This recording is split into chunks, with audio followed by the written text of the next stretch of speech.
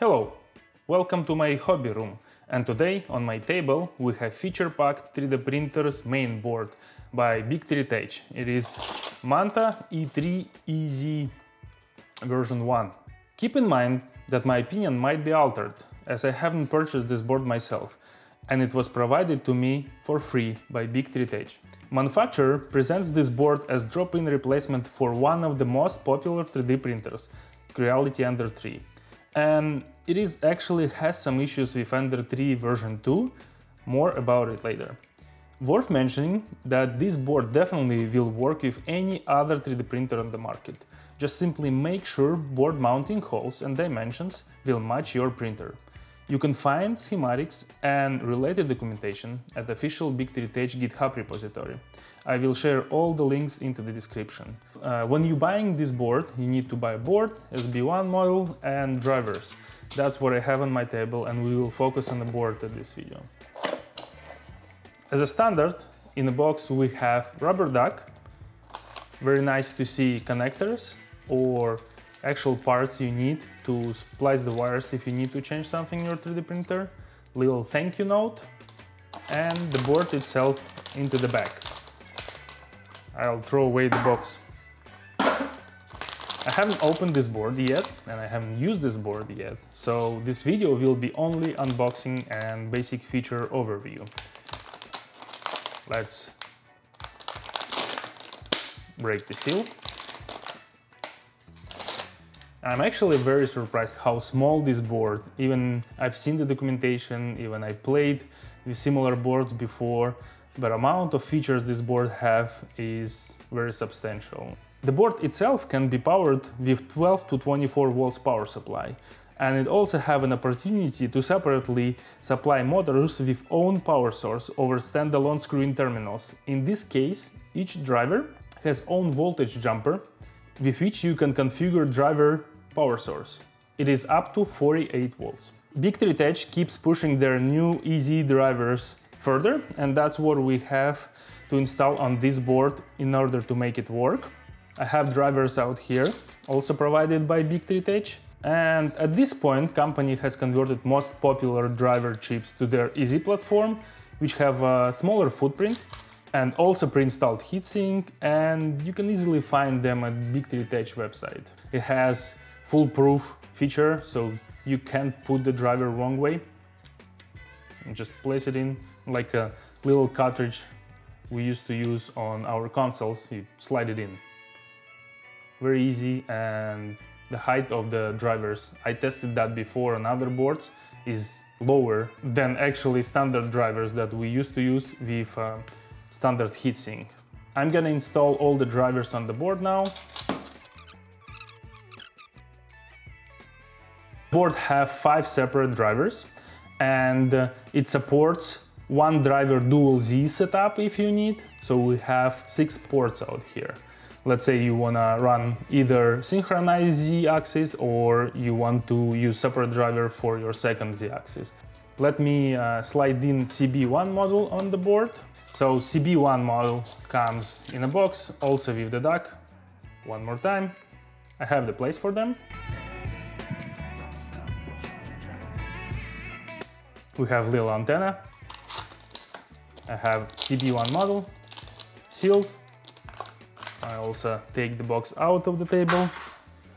Usually you want to buy CB1 with heatsink because the computer actually gets very hot, and I will use my heatsinks for Raspberry Pi I bought in the bulk. Installation of CB1 also is foolproof. The board is actually shorter on this side than on this side, and you can simply align the board in, snap it on the ports, and here you have full setup. So you can run Clipper on the compute module itself, and overall it's very light, small, 90 setup, very packed. People mentioned this board does not work without CB1 model or compute module 4, but out here I can see a little switch that we can pick between UR and CM4. So I would challenge this knowledge, and I think this board actually pretty easy will work via UART with TFT. I will try to use this board without a compute model later and leave my comment under this video. So when we got everything installed, we can actually start talking about this board. We have a variety of external screen supports, and unfortunately onboard CSI and DSI ports for camera and display serial connection only work with Raspberry Pi compute model, not the CB1. But you can still use SPI TFT screen, and we also have micro HDMI here and regular XP1 port. If you want to connect widely spread screens such as 128/64, and it is actually possible to make Ender 3V2 colored knob screen working, but it requires some rewiring.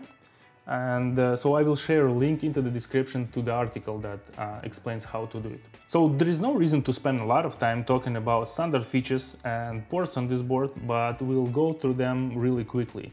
So we have 3 controlled fan ports. You can control them based on the temperature of hot end or the heat bed, and we have 2 non-controlled fan ports, one here, one here. We have RGB, BL Touch, a very nice opportunity to connect auto power off feature if you, let's say, have lost the power to the printer. You can safely pause the print and then continue it after the power goes in. We'll also have opportunity to enable sensorless homing for each of the drivers. One of my favorite features that BIGTREETECH board have and other manufacturers start to implement it, it's FD CAN connector that allows you to extend functionality of your board or of your 3D printer with external CAN bus models such as SB2240 or others. And most noticeable upgrade for most 3D printer hobbyists here is GPIO pin of your compute model, which can give endless possibilities and functionalities. You can do a lot of custom stuff with this board without using extra space in your 3D printer. And the next very interesting feature of this board you can see on a silk screen right here. The board allows you to use dual heater setup, which has not only separate screw-in terminals for the heater, we also have extra thermal sensor to be connected here. So you either can control second tool head or you can control chamber directly from this board, let's say if you print plastics that tend to warp a lot. I would like to address few moments before you actually will try to install this board. The compute model SD card located at the bottom of the board, which means all the work with the software have to be done prior deployment before you install the board into the electronics box. As the space in Ender 3's electronics box a bit tight, I would recommend to connect everything to screw-in terminals before screwing the board into the place. And one of the most important things with Ender 3V2 that I mentioned before has actually originally was discovered by Modbot, where mounting point for backplate cover is located right under SD card. So your SD card is sticking and you hitting SD card, which is pushing the SD card down and breaking the port. So keep that in mind, and it is easy to fix this issue. You can easily just modify the cover, and I recommend watching original Modbot video. You will be able to see what kind of modifications he done to the Ender 3V2 in order to fix this problem. It is a bit frustrating that 4 months have passed since this issue was originally discovered, and we still don't have either new revision of this board or at least simple warning of such problem into the BIGTREETECH original documentation. Other than that, I think this is very nice board with features that's sustainable for 99% of the projects. Either it be dual tool head, heated chamber, or system with independent dual Z setup. I hope this video was useful. Welcome to the comment section, leave your likes, dislikes, and I'd see you at the next one. Bye bye!